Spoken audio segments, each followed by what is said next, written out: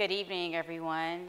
Thanks so much, Fan, for bringing me. It's always great to be reunited with my good friend Ta-Nehisi, and we decided to dress alike tonight. I told her we got different shoes. Yeah, so. Switch it up a little bit. I couldn't rock the silver.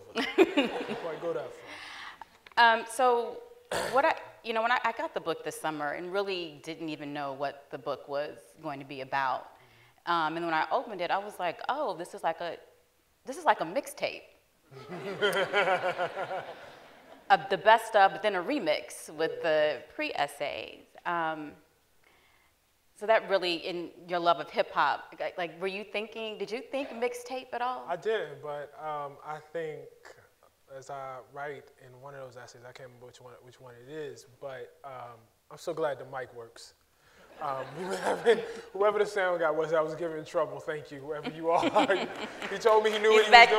There. Yeah, he knew what he was doing. He's right. We've had trouble, issues. No issues tonight. Yeah, still time to mess this up. No, I think though, like, I have a buddy, and she says everybody has an art that's kind of like their first language. And for me, that's hip hop. So I would not reject that illusion. It has a huge influence over how I write and how I think about, art and writing in general. So I certainly would not reject that. We were 8 years in power. Talk about the origin of that quote and linking it to good Negro government. Yeah. So in 1895, there was a former congressman by the name of Thomas Miller. Thomas Miller was a congressman out of South Carolina at the end of the Civil War during the period of Reconstruction. A remarkable period in American history where, I'm sorry, it's going to be a little long, forgive me. Go ahead. I'm sorry, stick with me. I give this answer and people just, Reconstruction. It's like, come on, man, I worked on this.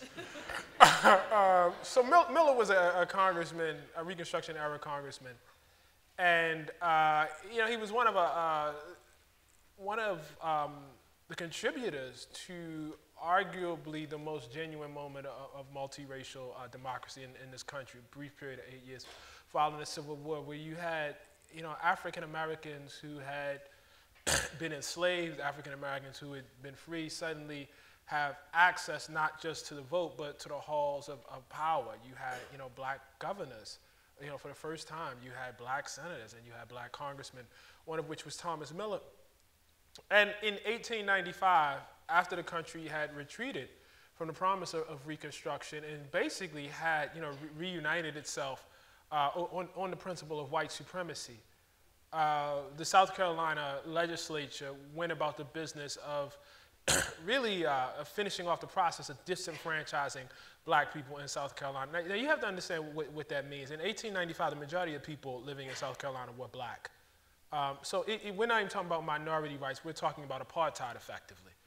And that was what, that was not just true in South Carolina. It was also true, say, in a state like Mississippi, for instance. I think a lot of times when we think about people being deprived of vote, you think about a small minority population, but really, actually, what you're talking about is the total destruction of democracy in any sort of form in those states. And Miller could not understand why white South Carolinians would want to do this. And he took the floor to address the Constitutional Assembly. And he said, we were 8 years in power. And he didn't mean just black people. He meant, this multiracial experiment that included black people, but it wasn't just black people. And he said in that period of time, we reconstructed the state of South Carolina. There was no real public school system before those black folks off of the plantation and those two free black folks joined in government with, a sympathetic white folks that were willing to work with them. They established an entire architecture of the state. They established what would have been called insane asylums at that time. They established what we, today would call prisons. They, as he said, reconstructed the entire state. And he said, having done all of that, after giving all this to the state, why would you strip us of rights? He was dumbfounded. And Du Bois, W.E.B. Du Bois, reporting on this, many, many years later, about 50 years later, in his great book, Black Reconstruction, he maintains that Miller didn't quite understand. He didn't apprehend the true monstrosity of white supremacy. And he had this line. I was reading, Black Reconstruction as I was working on this book. And he says what Miller failed to understand was the only thing white supremacists in South Carolina feared more than bad Negro government was good Negro government. The idea was it was the very fact that they had succeeded that was the insult. And so he's making this appeal, we did well, but he doesn't get, that's the whole point. They know you did well. But the fact that you did well insults white supremacy. It makes it, harder to, it makes white supremacy much less tenable. And so the whole idea of disenfranchisement, was, and it's not to say that folks would come out and admit this, but in their heart of hearts, it's about not having to compete with certain people. And so they'll say, well, you can't run with me, but really, if I don't let you compete with me, then, that question is taken off the table to begin with. I think that was an incredible truth that you can see reverberating throughout African-American history and throughout American history, actually. I think it, tells us a lot about the past 8 years in this country. I think there was, a large number, not most, but a large number, a disturbingly large number of people in this country who feared good Negro government. I mean that not just in terms of policies passed and the ability to actually make government work, although with the current government in power, we're now seeing how important that actually is. But it's also about comportment. I always tell people, like, Barack and Michelle were like a walking advertisement, an ambassador, as you will, for the integration of Black people into the most bourgeois middle-class American norms. Here you have an Ivy League educated professor, first Black head of the Harvard Law Review, married to this Black woman, from the South Side, who's also Ivy League educated, 2 beautiful kids, dog named Bo. I mean, this is the best we got. It's not, you can't accept this. I mean, I don't know how you're gonna deal with me, because if you can't take that, me and you, it ain't gonna work. And the fact of the matter is, I think that very ordinariness, that, very, success at appealing to those values was actually the insult. That was what, that was the thing that was seen as dangerous. And I think there's a strain of that, all the way through American history. I won't bore you with other examples, but that was the origin of the title. And most people don't know that you were a history major at Howard. I was a history major at Howard, yes. Yes, I did not graduate with a history diploma. I did not graduate at all, but I was a history major. I find myself thinking was that we were 8 years in power was at a double entendre. Like, we understand you're talking about Reconstruction, but then is it Obama? Is it Black people? Is it Black writers?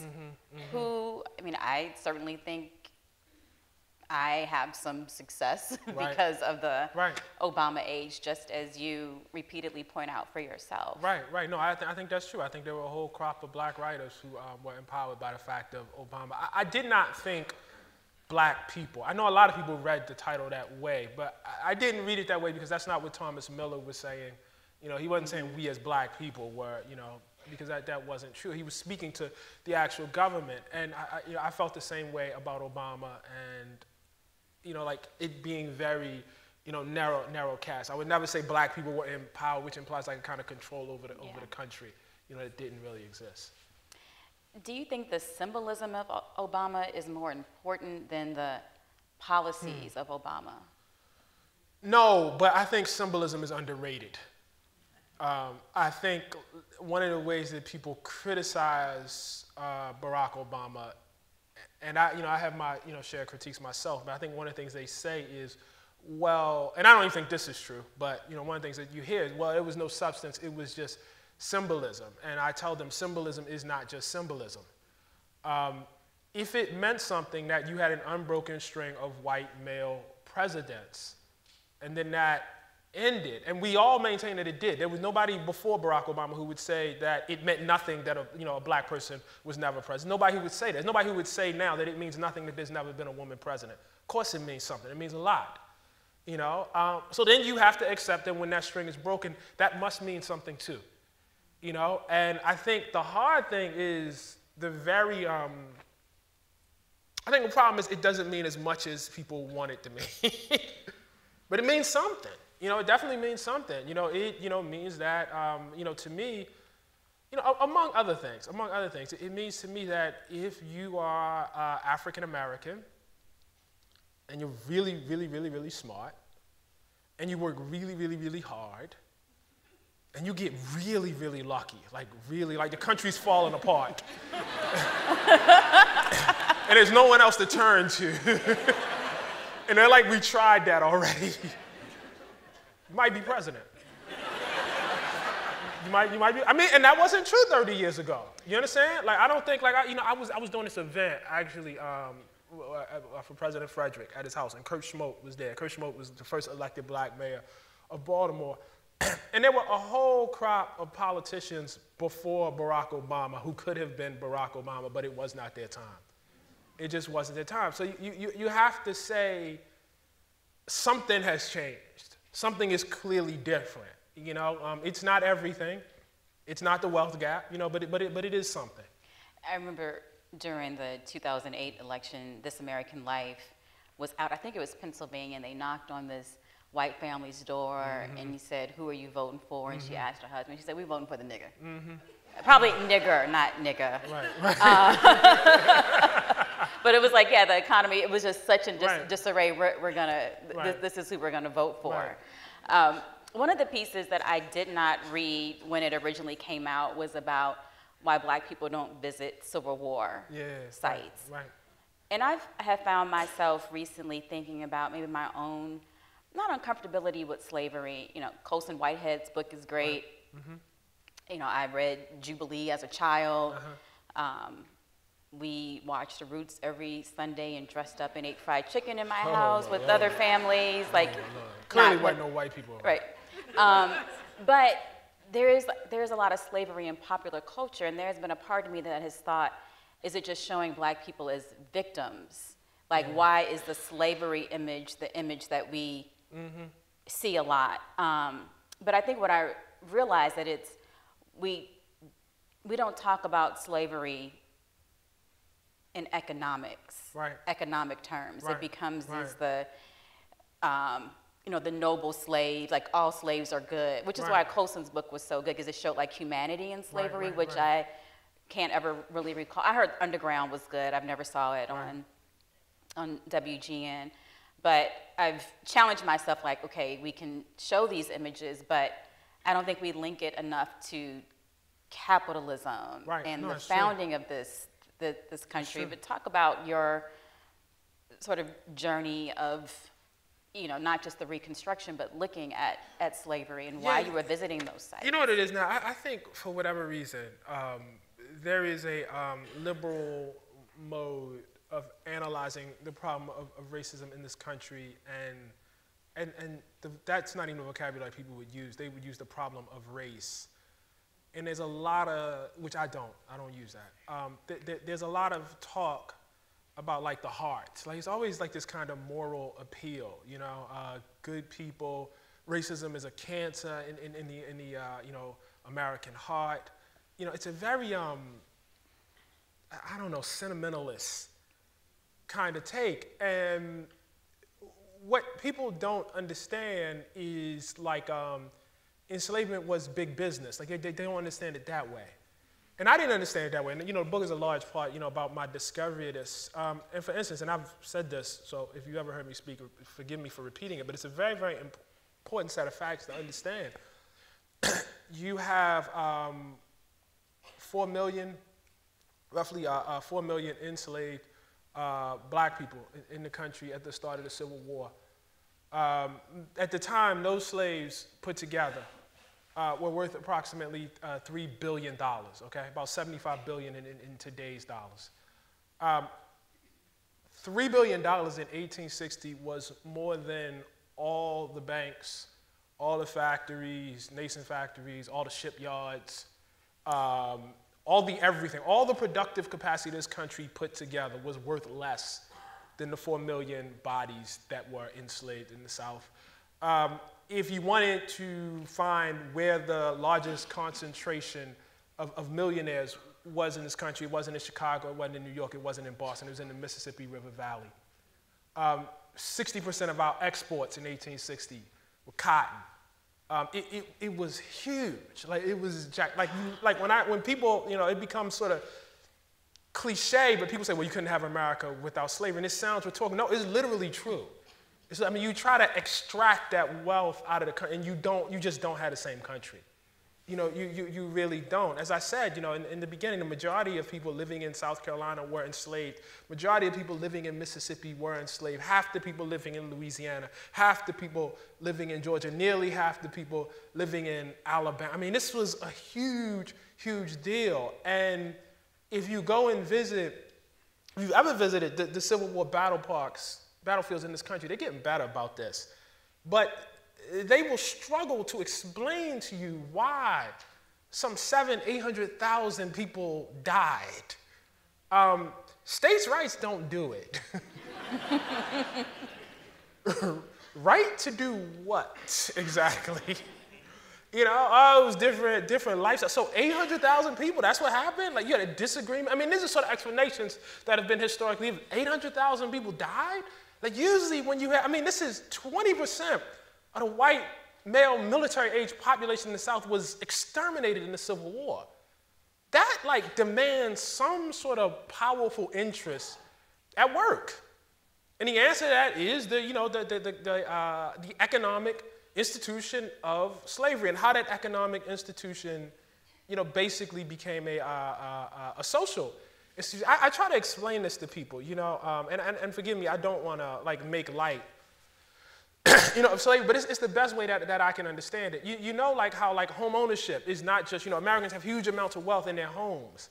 But if you try to explain home ownership to an alien, you wouldn't just talk about the wealth, right? You would talk about the institution. You would talk about how they have magazines, you know, dedicated to home ownership and fixing up your home, how homeowners get together and talk about what they want to do, you know, to their homes and, you know, putting on a new extension and all the good things that homeowners talk about. You talk about all the businesses that come out of the fact of having home ownership. You talk about our tax code. You have this big, huge conversation about all the things that come out of something that seems so small. Well, enslavement was the same thing. There were whole institutions, you know, and laws and, you know, social ideas. To be, you know, a rich person in the South was to own black people, period. There was no other thing. That was what you did. Much like when you have money, you go and buy a home. Like that's a thing you do in America. In the South, you went and bought people. Everybody, you know, did it. And so it was a system in which folks were totally enmeshed. That has nothing to do with how pure your heart is. That has nothing to do with, you know, any sort of cancer in your, there's no real way, you know, a moral argument. I'm not saying there's no moral component to owning people. Obviously there is. But I just think, you know, that's a way of us establishing a kind of distance from something that we find abominable, as opposed to confronting the much more disturbing truth that we would have owned people too. You know, that it says, you know, something about like the power of institutions and systems.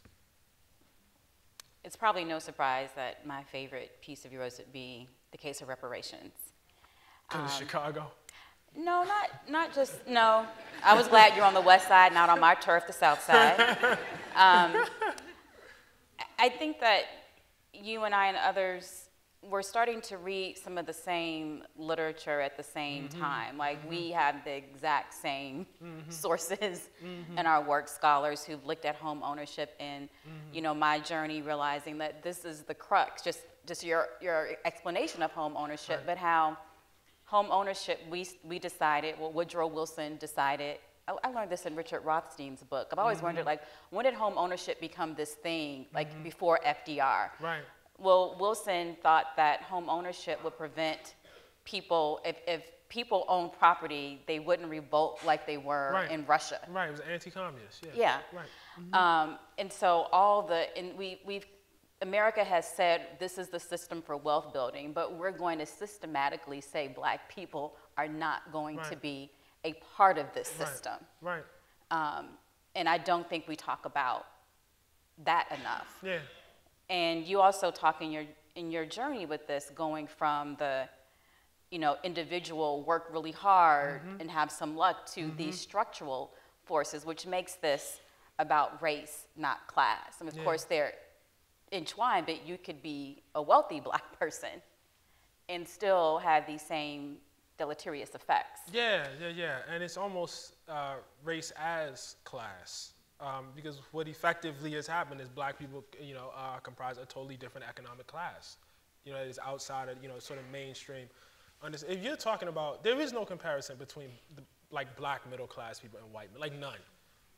I mean, and none at all. I'll give you an example. If you look at the gap between unemployment, and it persists at every level between Black and white. It's the same. It persists for college, for high school dropouts, high school graduates, college dropouts, Ivy League, whatever, at every level. You know what I mean? It's persistent. You know, wealth gap, you know, is the same. It is, you know, I think about like myself and how I grew up, right? I had two parents, you know what I mean, who worked. I lived in a neighborhood, though, that like you would not think somebody with two parents who worked would. And I didn't understand why at the time. You know, but it's relatively normal for quote unquote Black middle class or Black to live on a totally different level and to live in a different kind of way. I think the reason why we don't talk about it though is because it explains too much. You know, it becomes immediately clear, you know, why things are the way they are. It's an easy answer. I mean, you look at like with the homicide, you know, rate and all these people talking about Black on Black crime. It's not hard to understand. You know, it is for some people. I mean, it truly is.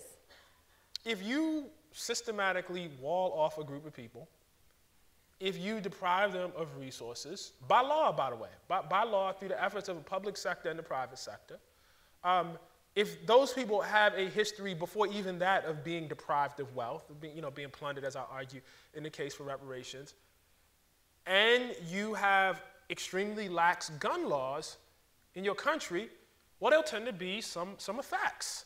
You know, some things will, you know, come out of that. And so I think one of the problems is we discuss this as a Black issue, but it's not. I mean, it's not. In other words, by which I mean it has nothing to do with the color of my skin. You know, you say Black on Black as though I am doing something that no other group of people would do if you put them in the very same condition. You know, people tend to kill the people they're around.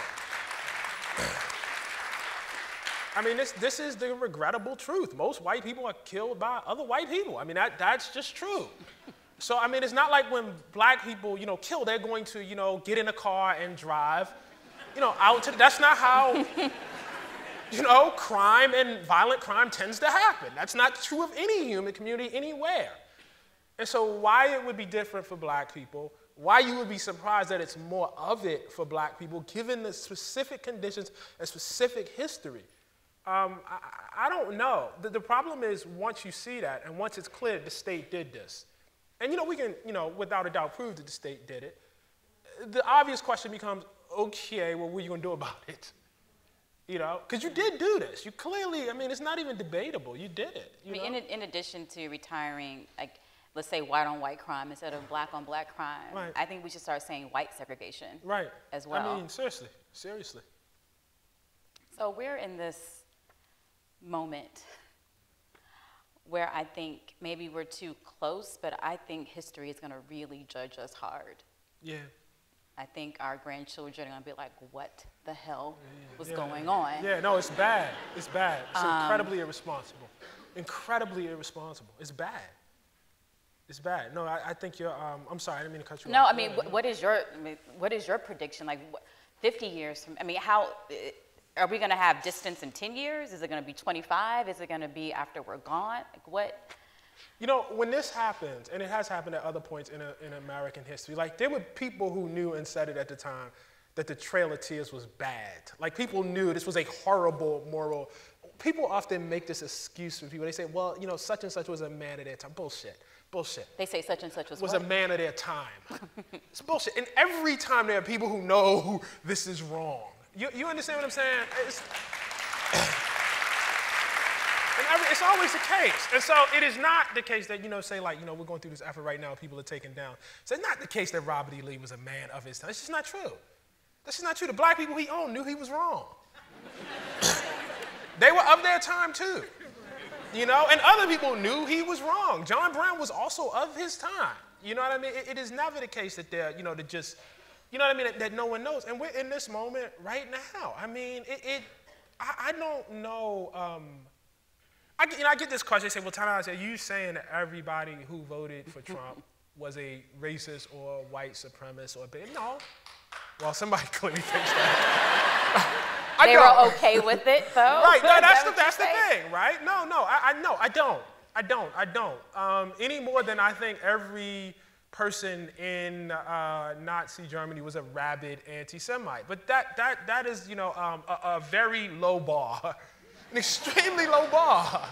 Because the fact of the matter is, and we obviously have less excuse, the obvious, fact to me is that the majority of people, not the majority of people, everyone who voted with Trump had no problem with a white supremacist or a racist being president.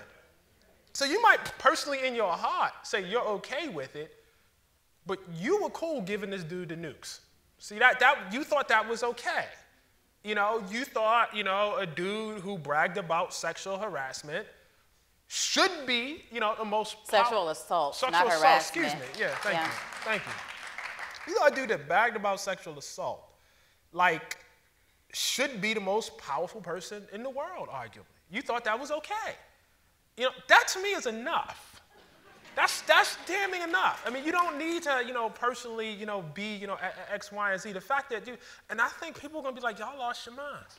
Y'all lost your damn minds. Now you're there's a ecology of how journalism works, and you have a lot more freedom than some other reporters. Right. But there are some really insane debates going on in newsrooms where, why are we debating whether to call him a white supremacist?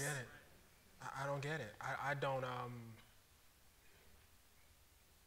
get it. I don't get it. I mean, the dude said that the judge couldn't look at his case because he's a Mexican. That's what he said.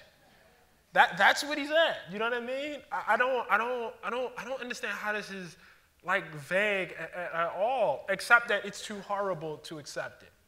I still think it's too horrible to accept. That some white people think that you have to own a hood in your closet. That's right. The bar for racism. Right, but that's escapism. Yeah. That's escapism. I don't have to burn the flag for people to call me anti-American. That's not the bar for me. So I think people put that bar intentionally high in order to excuse a lot of behavior. The race and gender analysis sometimes I feel is off. People who, no matter how you feel about the candidates, there's no sexism in Clinton's loss, and there's no racism in Trump's win. Right. How do you factor gender in this last cycle? I think it was huge. I think it was absolutely huge. Again, I think even if you take the fact of Hillary Clinton off the table, which you should not, again, somebody bragged about sexual assault and was elected president. That should be a disqualifier. The very fact that's not a disqualifier. That's a statement. That's a huge, and that this was, by the way, consistent with other behavior. So let's not make this sound like it was a one-off. This dude don't have other people accused. He does. He does. So I think that was a huge statement. I think, what was it, the second debate?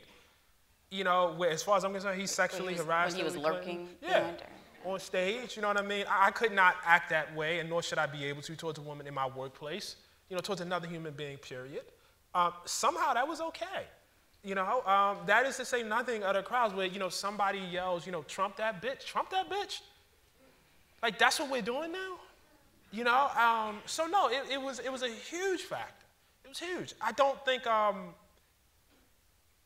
think the standard, and I have my own, thoughts and criticisms of Hillary Clinton, but I think the standard for her obviously was not the standard for Donald Trump. Somebody was clearly being held to a higher standard. You know what I mean? And I think I don't know. I mean, that is the essence of it. That's the essence of, any sort of, racism, sexism, what have you. It is that I am forgiving over here and significantly less forgiving over there. That I expect, a kind of morality out of, one person, and then I excuse it, when I see it coming from somebody else.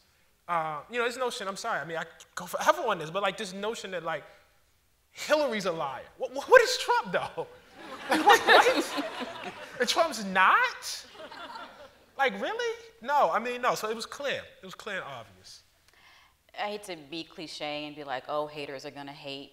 I don't know how you're processing this, but it seems like just in these past couple of weeks that the book has been out that there's been a different kind of criticism levied at you. And how are you processing that? Do you just like stay off of Twitter?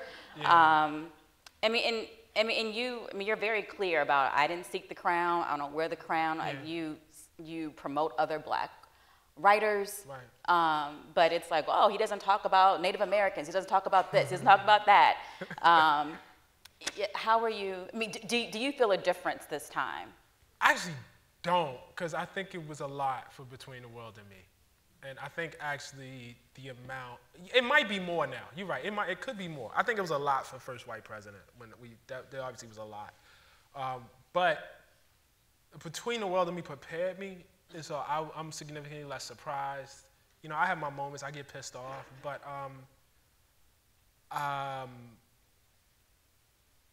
you can't fight me. You understand what I'm saying? Like, you're not gonna go do the reporting I'm gonna do. You're not gonna go do the research I'm gonna do. You're not gonna spend the amount of time. What about from academics who have a different standard? I mean, they're not journalists, you're not an academic. I get a lot less of that. I get a lot, mostly what I get is quick one-offs. But what I mean by that is, like, there's something about when you actually go do the reporting, when you actually go do the research, you feel so much better armed than somebody that's just giving a reaction. They don't, like, have the guns, really. We're in this moment right now, I think, where, there are a number of African-American journalists, like yourself, like Jelani at the New Yorker, like Nicole Hannah-Jones, and these are people who are not just like Black writers, like sort of saying Black things, but like they have access to a kind of knowledge that, let's just say, other people do not have and aren't really interested in. I actually think that shines through. I think that's clear. I think people understand on some level, even if they can't articulate it, the difference between I read this and I did not like it, so I took a day and wrote 800 words, and somebody that sat with a problem, and let it steep. So I don't think, I don't know, man. I'm on to the next piece. I'm on to the next thing for people to complain about. So I just, I don't know. I don't know. I think having, like, I'm struggling to get this across. You just are so much better prepared for the world. Like, that stuff, people give reactions and it's ephemeral. The critiques of Between the World, people read Between the World and Me, and the critiques of it, I think, mostly have, they're still there, but, people still reading the book.